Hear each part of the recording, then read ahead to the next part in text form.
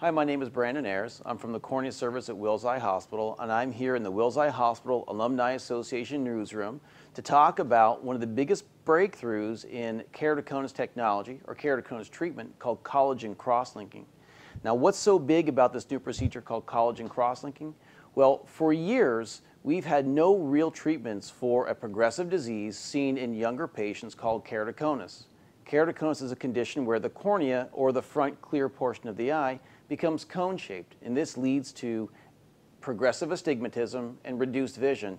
And in many of these patients, and some figures are as high as 20%, will go on to need corneal transplants. And as of a couple years ago, we really had no real therapeutic options for this disease. We would simply follow patients, and if they needed surgery, we would do the surgery. But now, for the past about 18 months or so, we've had a procedure called collagen cross-linking. And what this is, it's a procedure where we expose the cornea to riboflavin, which is vitamin B2, and then a calibrated UV light source, and this stiffens the cornea, which stops the progression of the keratoconus.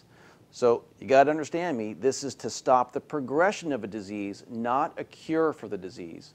Patients who we typically see with keratoconus are younger patients in their teens, 20s, maybe early 30s, who are noticing progressive changes in their vision. A lot of these patients will go to see a refractive surgeon to see if LASIK can help their vision, but LASIK would in fact worsen this condition, and so they're turned away with no real options. Now with collagen cross-linking, we can stop this process from moving forward and causing worsening of vision. The procedure itself is relatively simple. What we do is we initially make a scratch on the cornea, which we call an epithelial defect. After the epithelial defect is made, riboflavin drops are placed on the cornea at an interval of about every 2 minutes for a total of 30 minutes. And what this is doing is allowing the riboflavin to soak into the cornea to allow the reaction to take place. We'll then check the thickness of the cornea to make sure it's thick enough and make sure enough riboflavin has gotten into the cornea to turn on the UV light. We then focus a UV light over the eye and you stare at the light for 30 minutes. Now these protocols may change over time, but right now this is the standard protocol for collagen cross-linking. Now the procedure itself is relatively simple, but afterwards there is some discomfort. There's going to be a scratch on the eye for about 3 days, and that can be uncomfortable. Using cold artificial tears, keeping the lights dim, we'll often place a contact lens on the eye to act as a bandage. It's going to help you get through the first couple of days. After about 3 to 4 days, the discomfort goes away, and then we see a progressive stabilization of the cornea for over approximately a year.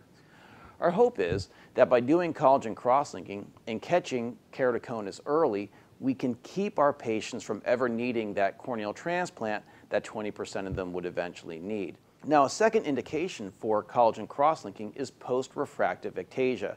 This is a slightly different but similar condition where somebody may have had LASIK or PRK, which is laser refractive surgery, years ago, and now they're noticing a change in their vision.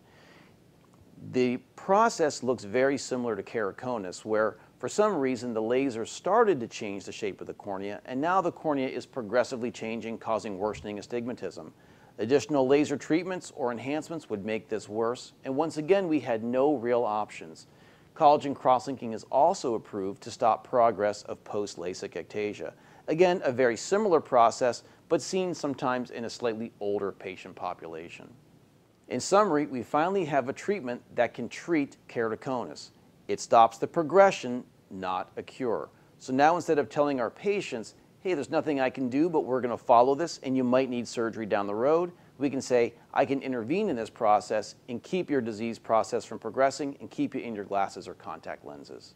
I'm Brandon Ayres from the Cornea Service at Wills Eye Hospital. Thanks for watching from the Wills Eye Hospital Alumni Society newsroom.